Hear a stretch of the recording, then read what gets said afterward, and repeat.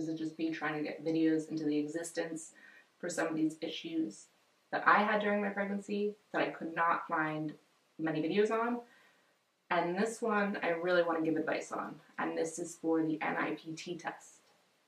So, in case you didn't know, I went through a TFMR at 22 weeks.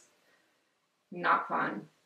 And I had a lot of weird things happen during my pregnancy that was awful. It was like one thing after another. But the first thing that was a big stressor was my NIPT test and a low fetal fraction, which is very, very common with Natera.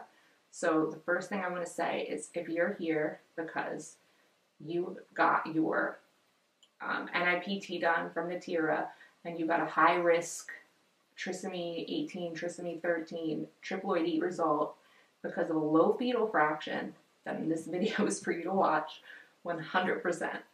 Okay, so I was trying to look this up everywhere when I had this, because when you get the blood done for the NIPT test, you're so excited because you're going to find out the gender and all this stuff, and so you're waiting and waiting for this test, and when you get it back and it just says high risk and gives you Trisomy 18, Trisomy 13, and Triploidy, it's stressful.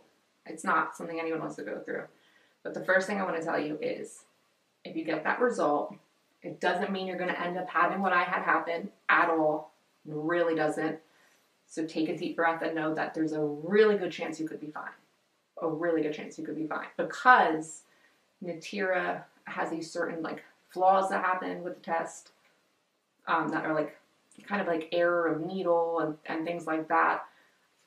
And I'm going to get all into that. So the main reason that you see on the internet when you're Googling NIPT Natera high risk because of low fetal fraction is you see it always happens with people with a higher BMI. I have a normal BMI, okay? So it was jarring because then I just went down the rabbit hole. The thing is, though, is that I talked to a genetic counselor, and the genetic counselor I talked to really made me feel more comfortable because she explained that she gets, her clients all the time because of the low fetal fraction, and most of the time it's nothing. Most of the time it's absolutely nothing and it's fine, and they redraw again and everything's good. It's just when you get that low fetal fraction, it means that you didn't have enough fetal DNA for them to test for anything. So your blood didn't get run at all, but they're just assuming that because you had a low fetal fraction, that one of these three things, trisomy 18, trisomy 13, or triploidy, are a problem because of the fact that those are common with a smaller placenta. But it does not mean you have a problem. So I just want to stress that. Don't think because my situation was bad that yours will be bad, because my genetic counselor saw so many of these low fetal fractions with Natera that she kind of influenced me to go in a different direction, which I wish I didn't. So basically what I want to say to you is this, is that mine was real low, 1.9, and I was 12 weeks. But I did remember that they used a butterfly needle.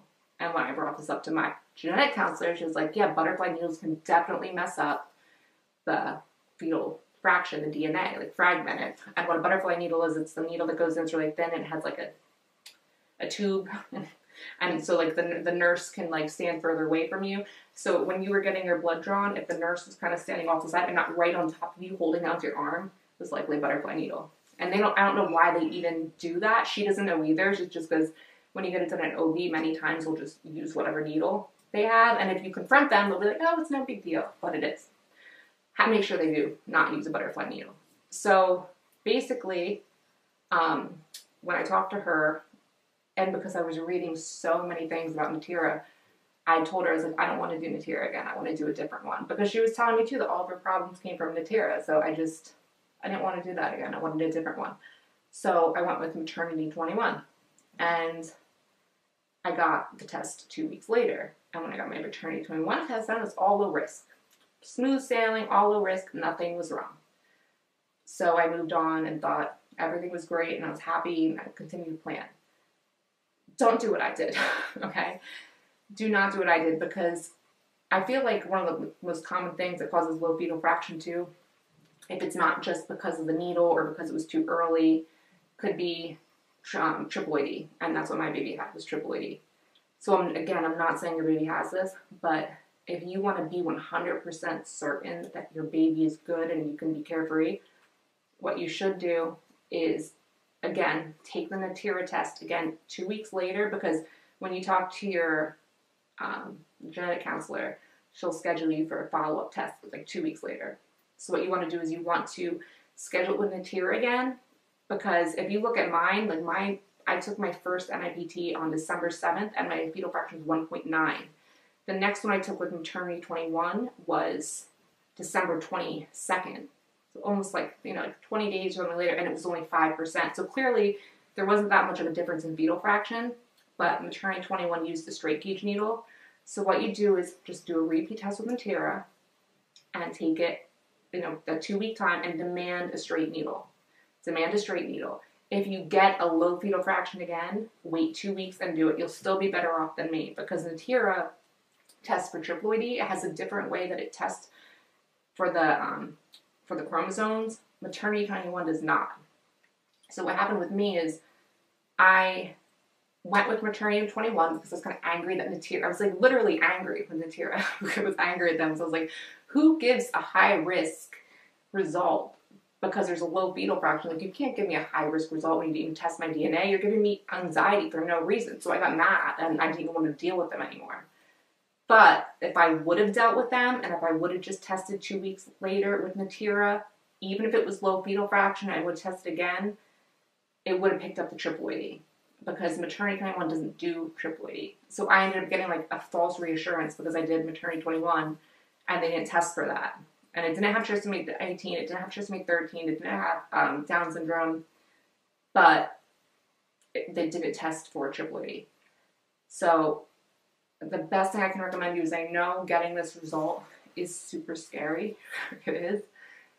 And don't think doom and gloom, because a lot of the times you're fine. A lot of times this just happens. My genetic counselor was even explaining it to me, like, she doesn't even look at it as a big deal anymore because she gets so many people. But then after all this was done and the diagnostics came back of what my baby had, she was like, it was the biggest learning experience, because she had me do Maternity 21 because she figured if it was triploidy or something like that, the baby would have miscarried by now. But it didn't. And I had this rare thing where the baby just didn't miscarry. But I shrugged off Natera because I felt like it gave everyone this result. But in reality, once Natera does the testing, they do such a different type of testing. It's so thorough that it doesn't just do, I forget what the genetic counselor said, but she said everything else kind of looks at it like statistically, or not statistically, on a ratio basis, all the other tests, and then Natera actually does like a panorama, and they could actually get a better idea.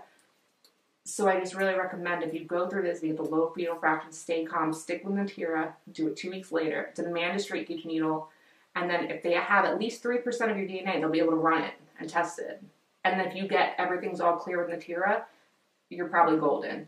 But don't just jump around to a different test, because a lot of times that low, you don't want to take the chance, because that low fetal fraction could be from triploidy, and you'd rather know earlier than later. Trust me. I mean, even though I wanted such a positive result, it would have been so much easier dealing with it earlier than later. It would have been so much easier. It's so much harder having that like false reassurance. So that's what I recommend doing. And I know it's hard to hear it. I know that if you're Googling this right now, you're probably freaking out, thinking the worst. But I can assure you that like mine was a very fluke case. I've seen many people who have a low fetal fraction, everything ends up fine. But don't jump tests like I did. Stay with the same test, because that is the most thorough test. It could have been an issue with the needle. And if you do it again with the straight gauge needle, and you do it again 2 weeks later, it's a very good chance you'll have enough DNA to do it.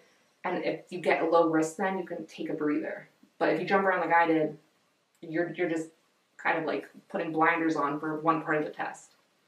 I'm not saying Maternity 21 isn't good, but clearly, I mean, it doesn't test for triploidy, so I don't think it's as good as Natera. If I would have stuck with Natera, I could have avoided all this pain and gloom. So I really wish you weren't going through this right now if you're looking for this, but as I can say is, you'll get through it. You'll get through it, and just try not to let your anxiety rule the way that you do things with it. You know, like I know we all want answers quick and fast, but just be thorough. One of the best places you can go, which is where I went, is if you go to Reddit. There's an NIPT subreddit that was really grateful. I feel like all the people in these communities for like these pregnancy related issues are amazing. They really, really are. They're so supportive and they're so kind and they're just great. So I would really go to that group. I know it's when you get so stressed, you just want to hear success stories, and that's why I feel bad giving like kind of a negative downer story. But I just wish I would have done that. So I want other people to do it too. Like I wish I would have just stuck with Natera and not jumped around, because I would have had a more positive answer. And I feel like more people get angry at Natera because of this like little algorithm thing that they have, which is silly. I mean, it's not silly, but I feel like it causes people to kind of like disregard them as trustworthy, because they're like, why does everyone get this result? And they're just basically, I agree with that. They shouldn't have that high risk thing there because it gives people anxiety. They should just say low fetal fraction, test again, because 90% of the time everyone's fine. It's just a low fetal fraction. It's that high risk reading that like stresses people out. That's uncalled for, and I think that they should get rid of that. Because if you can't read the test, you're going to test again anyway. You want to know the gender. You want to know what's going on. But just don't jump around. You know, I got that idea from jumping around because I saw other people doing it, and I thought, yeah, screw Natera. I don't want to be a part of Natera. But it would have helped me out here. Would have been good for me. So I wish you the best. If you have any questions, you can ask. Again, I really hope it's not the case for you. I'm sure it's not. It's so quite common, so please calm down. I mean, I'm such a fluke thing. My whole pregnancy was like a fluke thing that no one understood.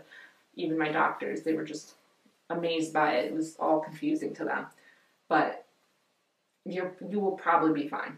But you just want to make sure. You don't want to find out in an anatomy scan that you're not okay like I did. So I wish you the best. And again, big questions if you have any, and I hope this helps you, and I hope you get answers soon.